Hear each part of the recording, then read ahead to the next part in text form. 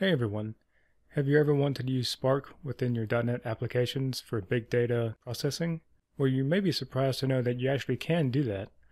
And in this video, I'll show how you can get started with the Spark.NET crash course. So Microsoft actually has this really good tutorial on how to get started with Spark.NET, and it goes through all like the prerequisites and everything that you would need to get up and running. So I kind of go through this for prerequisites and let you know any gotchas that I kind of came across that you may run into.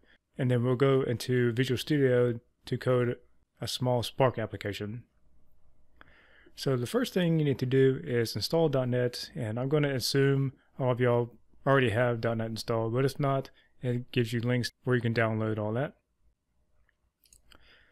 And because Spark is run in Java, you do have to install a Java Standard Edition Development Kit, version 8.1. Now, it does say 8U211 here, but if you go to this link, it says, at the time of this recording anyway, it says 8.2.251. So go ahead and you would just download this version. It doesn't really have to match the version they have here. As long as it's version 8.1, then you're good to go. One thing to note here, other than the fact that you have to create an account to download this, is that it says to run the installer using the default settings. I would recommend you change the path where this does get installed. By default, it does into, at least on Windows anyway, it does on program files, which it does have a space in it, and I don't think running Spark likes that it has that space in it. So I would change it to a location that doesn't have a space, just to be safe. And it says install 7-zip. I recommend 7-zip anyway, just because it can handle everything. Every compression file that you can give it, it can handle it. So I usually get that anyway. And it's a good thing to have. But it recommends that because it's going to have a TGZ file. I think 7-zip is probably one of the only programs that can handle that. So go next, we install Apache Spark. This is where you need that 7-zip because first it has that TGZ file, and then you extract that, and that gives you a tar file. And you need to extract that once again into the cbin, the Spark location here. And then it says to set some environment variables. This is one thing that you want to make sure you do correctly because I did do this a couple times, and sometimes it would miss some of these backslashes, so I had to do this a couple times. One thing, if you want to be sure in Windows, is that you can go to System Properties and Environment Variables, and you can check these here. And feel free to update them here too, so you can edit and update them if you want to do that, or just create them here instead of using the command line. And to make sure everything's running correctly, it says you can run the Spark submit version command. So I bring this over, so Spark submit version. So you should get this when you run it, so that lets you know that you have Spark installed correctly. Just note that I do have this cbin location in my path. That's why I was able to run that. So especially if you plan on doing this a lot, I would definitely add this folder to your path so you can run it pretty much wherever. Another thing you can do is that you can run a Spark shell command. There you go. It runs this pretty much like a REPL that you can use Spark with, and it uses Scala, but it gives you like a Spark context and all that, so you can play around with some basic Spark commands here if you want to kind of get used to using Spark in the first place. All right, so next let's go up. Next we download .NET for Apache Spark. We do the extraction with 7-zip again here into cbin. We download WinUtils, and then we set this another environment variable for the .NET worker directory.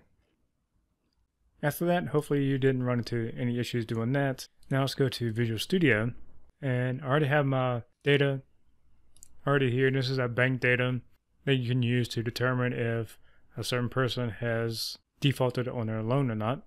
We do need to install a NuGet package here, and it's going to be Microsoft.Spark.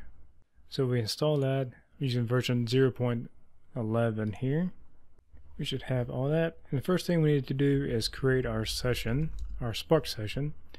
We can do that using Spark session dot builder, call that method, call app name, and pass in whatever name that you want to call this Spark application.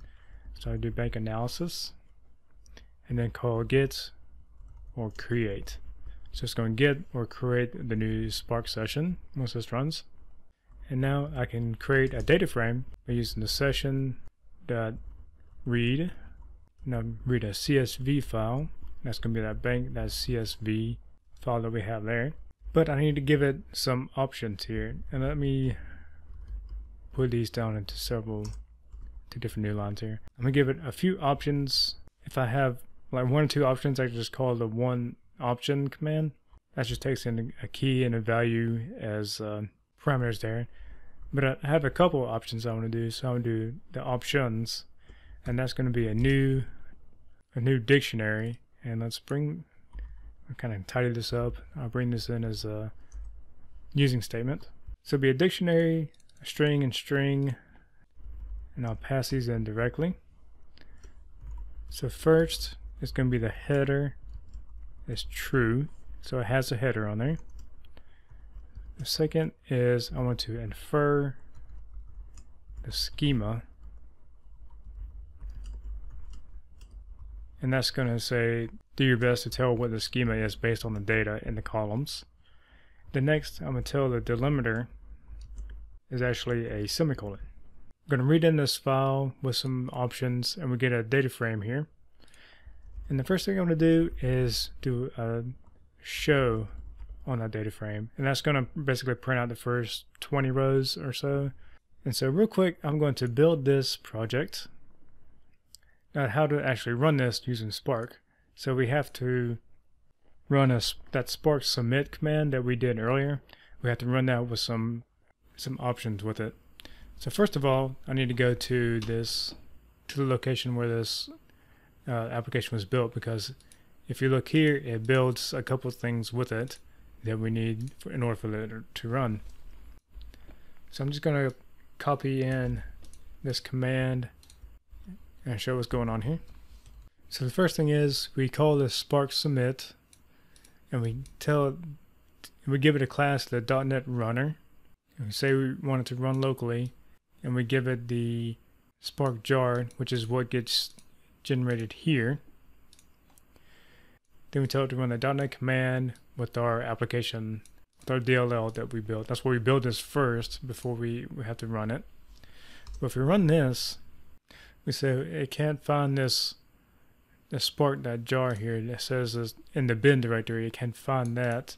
So one thing you can do is you can either go in another folder, another level down, and run it, or in this command you can just put it up here to go down another folder.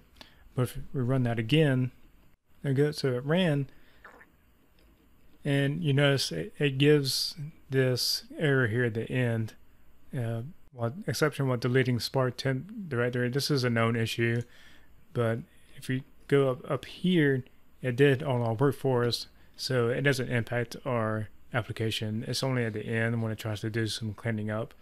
So all of our code does get run and executed before this exception happens. And we do see that it loaded our data correctly and it parsed it out all right, and we got our first 20 rows here.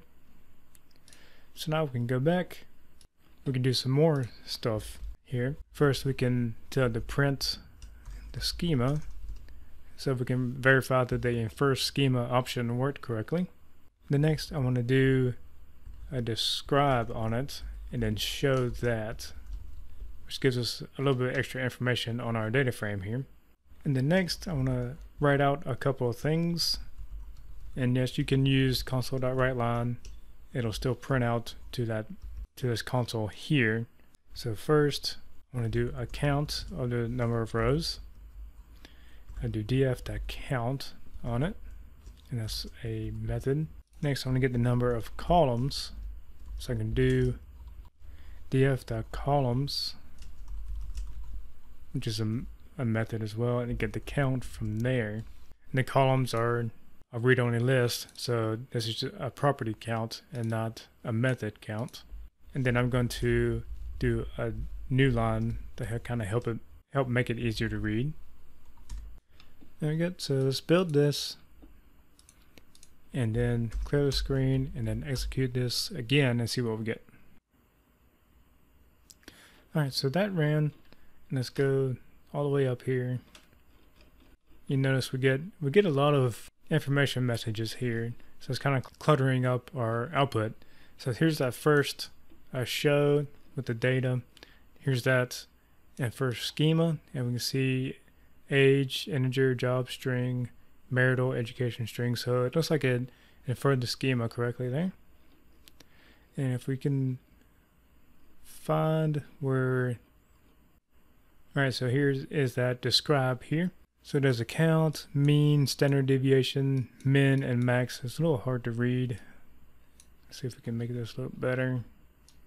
Yeah, it's a little bit better, but you can get a count, the average, min, and max items of the data set here from the describe.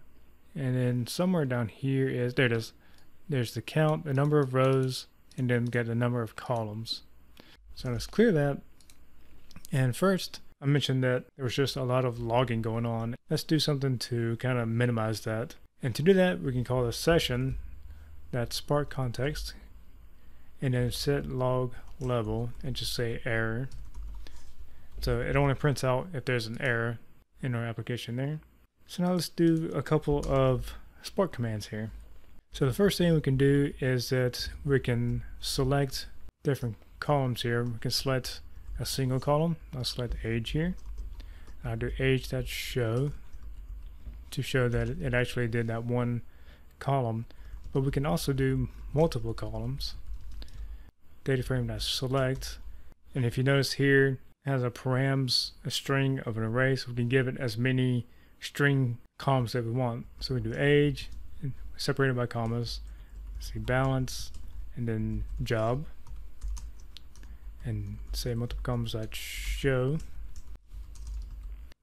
We can get the number of null values by doing a count on our data frame and subtract that by the NA method, and we can drop all of those items that it found and get a count from that. So any null values that it finds, it's going to drop it and get the count of the number of null values that it dropped, and subtract that from the total number of count that it gets. And we can write that out to the console here. So null value count, it's just null values. And let's do another environment.newline. Another thing you can do in Spark here is that you can do some filtering using the filter method. And here you can pass in a string of how you want to filter. So let's say I wanted to take the balance, and I wanted all the balance items that are less than 0. And then let's do the show on that. But I can also do another filter, call the same method, but I can get the column directly using df with the brackets and pass in the column name like it's a dictionary. Now I want all the balance greater than 0, and we'll show that out as well. Another thing you can do is you can get groups using the data frame that group by method. So on the group by job, and then get the count of those groups, and then the group job.show to print that out. Along with grouping, I can also sort using data frame.sort.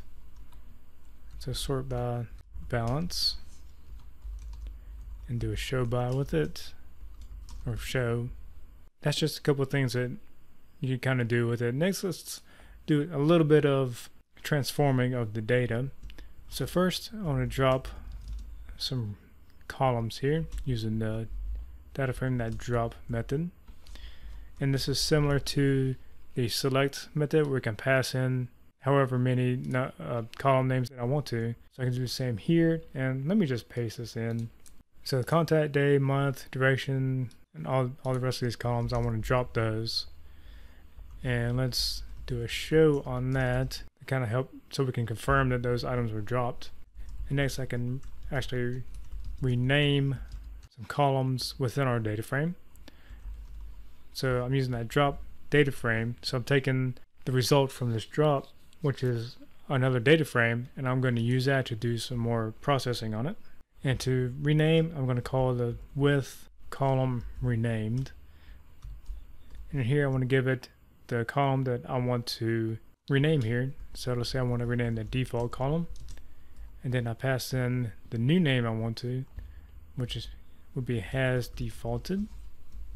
I can chain these together here, so I can call this with column renamed again and say I want to take the loan column and rename it to has loan, and I'll do a show on that to verify that that worked. And then last, we can change some values here. So I'll take that renamed data frame and I'll say with column, and let's take that has defaulted column, and let's say, well, first of all, let's take a look at this. So the default is as a no, yes or no column, and let's say we want to make that into a 0 or 1 instead. And what we can do is with this has defaulted, so it's going to take the renamed column here, and I can call the functions.when method, the functions.column method, and I want to take that has defaulted column, and I'll say where it's equal to y, I'm going to input a 1, and then otherwise do a 0.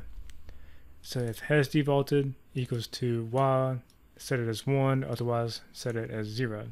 And then let's do a show on that to kind of verify that that works.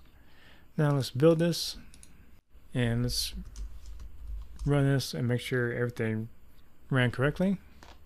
And before the program starts, we do get some information logged here.